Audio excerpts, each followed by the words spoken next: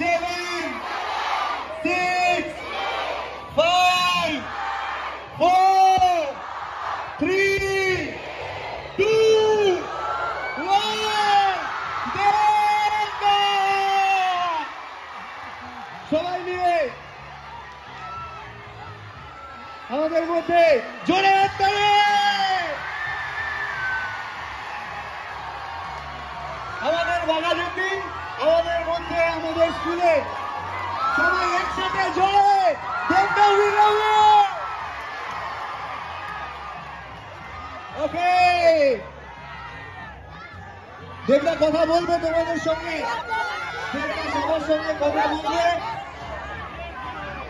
শিরায় শিরায় রক্ত, শিরায় শিরায় রক্ত, শিরায় শিরায় রক্ত, শিরায় শিরায় রক্ত, শিরায় শিরায় রক্ত। আচ্ছা, অনেকক্ষণ দাদাকে অনেক জায়গায় যেতে হবে, আমি একদম সময় অতিবাহিত করব না। আমি আমাদের স্কুলের হেড স্যারকে অনুরোধ, স্যার রয়েছেন আমাদের মধ্যে, এসিপি স্যার রয়েছেন, আমি এসিপি স্যারকে একটু মঞ্চে আসতে অনুরোধ করব। সবার আগে আমাদের স্কুলের তরফ থেকে দাদাকে উত্তরীয় পরিয়ে সম্মানিত করবে আমাদের প্রাক্তন ছাত্রদের মধ্যে অনেক, দাদাকে উত্তরীয় পরিয়ে বরণ করবে। একই সঙ্গে বাবা পুষ্পস্তবকটা আর পুষ্পস্তবক দেওয়ার জন্য অনুরোধ করছি আমাদের এসিপি স্যারকে। এসিপি স্যার এসছেন এবং সেই সঙ্গে আমাদের থানার আইসি শান্তনু স্যার রয়েছেন, ওনারা দুজন একসঙ্গে। চলে হাততালি দুজনের জন্যই। ওকে, আমাদের হেড স্যারকে অনুরোধ করবো পরবর্তী পুষ্পস্তবক দেওয়ার জন্য। অনেক হেড স্যারের এদিকে একটু ঘোরো না, আমাদের হেড স্যার এ করলেন। ওকে, ফটো ফ্রেম। আচ্ছা অনেক অনেক আয়, এরা পাগল, এরা একজন ভক্তের অনুরোধ। অনেক চলে। ওকে, আর একটা ছোট্ট স্কুলের তরফ থেকে মেমেন্টো আছে, ওটাও হেড স্যারকে তুলে দিতে বলবো। স্কুলের মেমেন্টোটা কোথায়?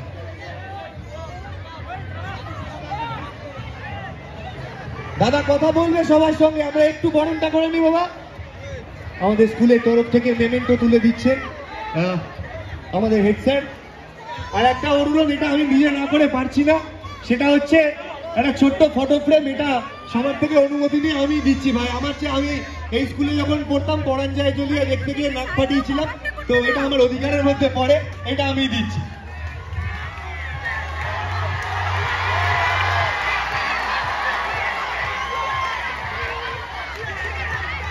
ওকে, তাহলে এবার কার সঙ্গে গল্প হবে? দেবদার সঙ্গে গল্প হবে।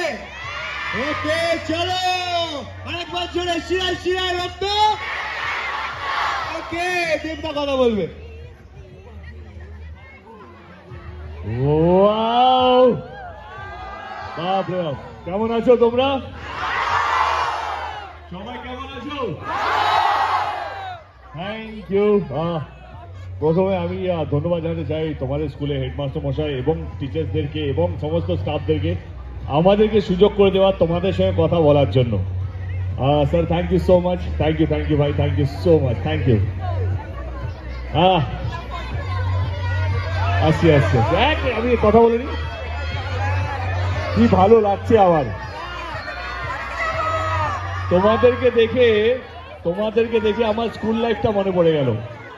মানে যখন আমরা ছোট ছিলাম, তখন আমরা যখন স্কুলে যেতাম, এই চিৎকার, এই এনার্জি ডেফিনেটলি ভীষণ ভীষণ ভীষণ সেই দিনগুলো মনে করে দিচ্ছে। একটা কথা বলি, শুনবে? হ্যালো, শুনবে তো? তাহলে আমি বলি এবারে তো, সাইলেন্স।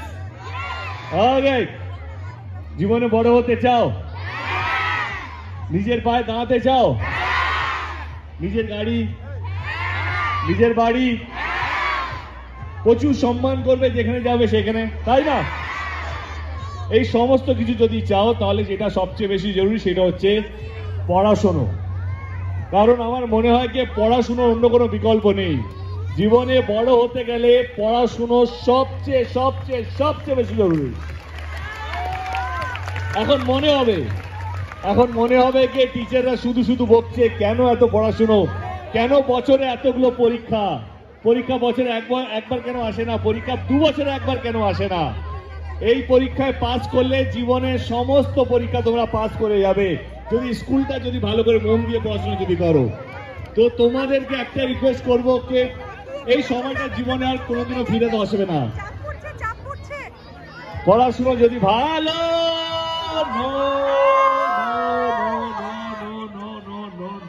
ওকে ওকে রিল্যাক্স রিল্যাক্স তো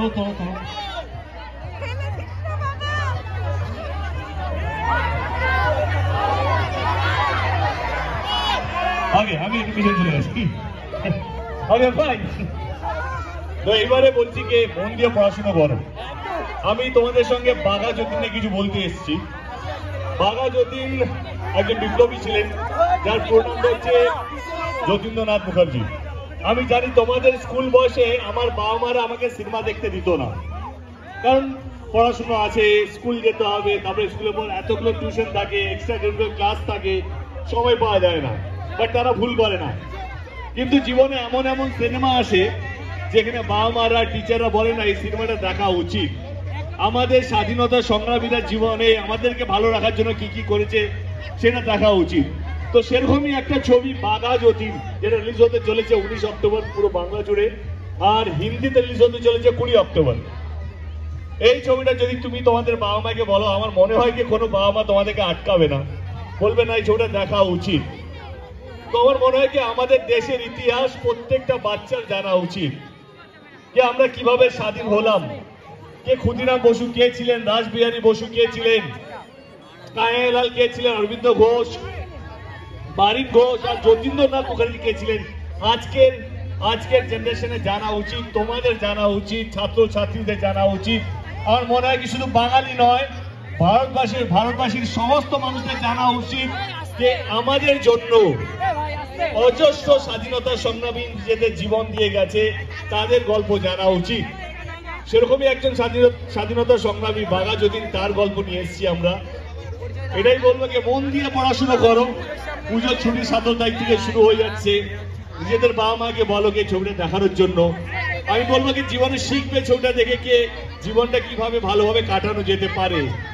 এইটাই রিকোয়েস্ট। আমাদের সঙ্গে আছে নীল হচ্ছে আমাদের মিউজিক ডাইরেক্টর, অসম্ভব ভালো সুর দেয়, মিউজিক ডাইরেক্টর, খুব ভালো লেখেও। নীলকে বললো 2-4টা কথা। নীল কিন্তু ভালো গান গায়, গান শুনবে তো? নীল গান গাইবি?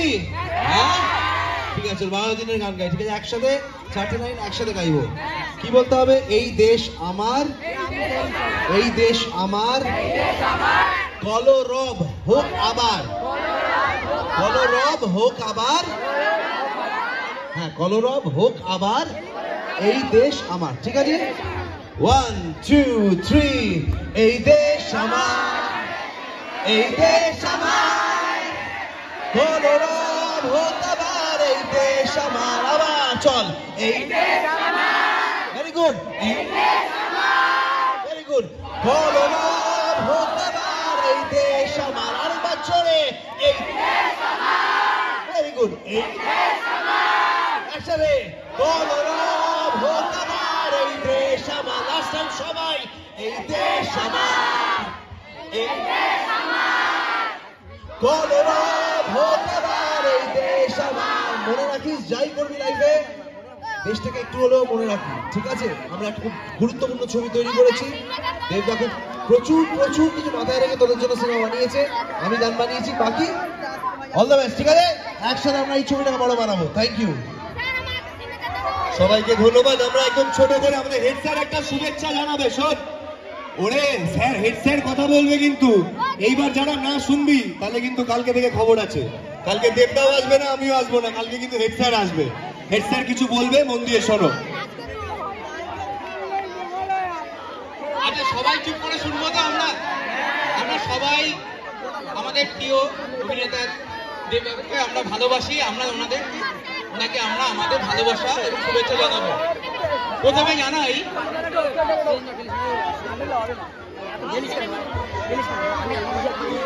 জানাই চিত্তরঞ্জন কলোনি হিন্দু বিদ্যাপীঠ পরিবার আজ অত্যন্ত আপ্লুত, আনন্দিত আপনাদের সকলের উপস্থিতিতে। ছাত্র ছাত্র জীবনে ইতিহাস পাঠে আমরা যে ইতিহাস পড়ি অন্যতম উদ্দেশ্য হলো অতীতকে জেনে বর্তমানকে বুঝে ভবিষ্যৎকে যাতে সঠিক দিশায় নিয়ে যেতে পারি। আর তাদের অভিনয় জগতের যদি অত্যন্ত প্রিয় অভিনেতারা যখন ইতিহাসের পাতায় পড়া মহান স্বাধীনতা সংগ্রামীদের জীবনটাকে পর্দায় তুলে ধরেন, তখন ছাত্রদের মনের আঙিনায় তোমাদের মনে যে ইতিহাসে যেগুলো পড়েছো সেগুলো যখন তোমরা সিনেমা হলে গিয়ে দেখবে তোমাদের মনে যেন সেগুলো জীবন্ত হয়ে উঠবে। এই আত্মবলিদানের মহানুভবতা এবং দেশপ্রেমের গভীরতা ওরা অনুভব করতে শেখে যখন ওরা ওদের প্রিয় অভিনেতার মুখে শোনে আমি ভারতীয়, এটাই আমার পরিচয়। আমাদের সকলের প্রিয় অভিনেতা, আমাদের মাননীয় দেব অধিকারী মহাশয়কে অসংখ্য ধন্যবাদ। আশা করি চাঁদের পাহাড় সিনেমা দেখে ছোট থেকে বড় সবাই আমরা যেমন সাহিত্যের পাতায় চলে গেছিলাম, ঠিক সেইভাবে বাঘাযতীন সিনেমাটি এক বঙ্গ সন্তানের আত্মবলিদানের ইতিহাসকে আমাদের সামনে আরেকবার জীবন্ত করে তুলবে। চিত্তরঞ্জন কলোনি হিন্দু বিদ্যাপীঠ পরিবারের পক্ষ থেকে বাঘাযতীন সিনেমাটির জন্য অনেক অনেক শুভকামনা রইল এবং সর্বোপরি আমাদের প্রিয় মাননীয় দেব মহাশয়ের জন্য আমাদের সকলের অন্তরের ভালোবাসা এবং শুভেচ্ছা। ভালো থাকবেন, সুস্থ থাকবেন, আরো ভালো ভালো বই আমাদের উপহার দিন, আমাদের ছাত্রদেরকে একটু অনুপ্রাণিত করবেন। অনেক ধন্যবাদ।